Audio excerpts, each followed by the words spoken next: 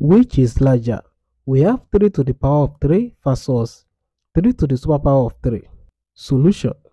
This kind of expression is called exponentiation. Why this kind of expression is called tetration? So we have 3 to the power of 3. This could be written as 3 times 3 times 3, and this gives 27. Now let's consider this guy.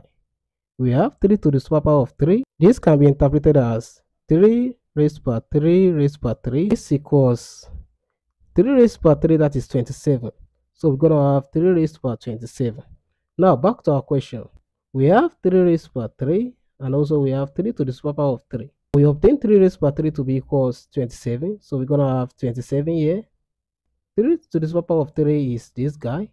So we're going to have 3 raised by 27. Clearly, 27 is less than this guy, because when you plug this guy in your calculator, you are going to obtain a very large number.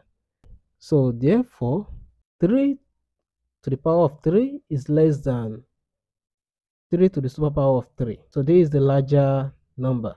That's it. Thanks for watching.